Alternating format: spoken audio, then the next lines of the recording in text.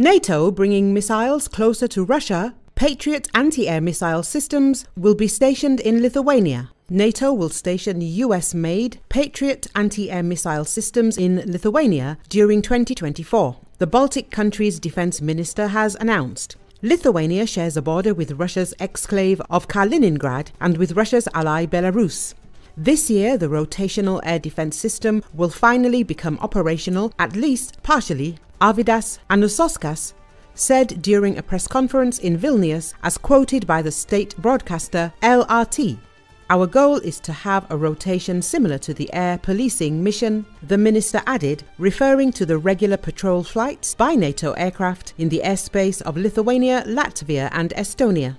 This principle would not be a one-off thing for several months, but would cover all of our calendar months and significantly increase our air defense capabilities. Anušauskas said. Last year, the US and its allies in Europe delivered several Patriot batteries to Ukraine as part of efforts to back Kiev during its conflict with Moscow. The Washington-led bloc has deployed additional forces to Eastern Europe and the Baltic states in recent years, citing Russia's military operation in Ukraine. NATO Secretary General Jens Stoltenberg warned last month that the Western allies must prepare for a confrontation that could last for decades.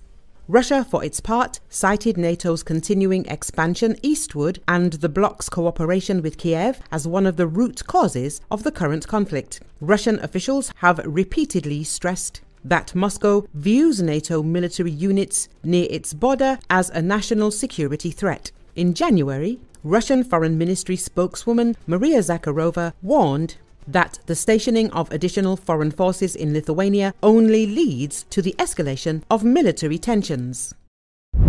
Russia prepares for long-term standoff in Baltic, Lithuanian military intelligence warns. Russia's military is preparing for a protracted standoff with NATO member states in the Baltic Sea region as the Kremlin expands military capability westward, Lithuania's spy agencies said.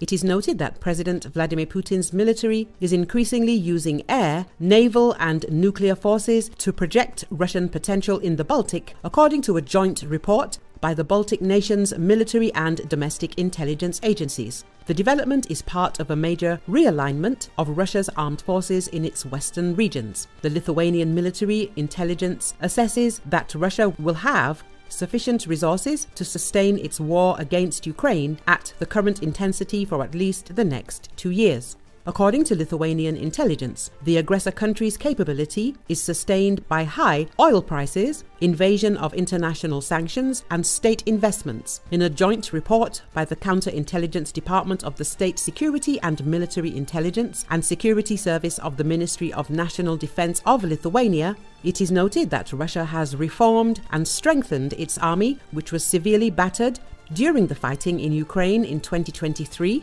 and is on the path to expanding its military potential along its border with NATO countries. Moscow is able to evaluate the lessons learned and improve its combat effectiveness, the Lithuanian agencies added.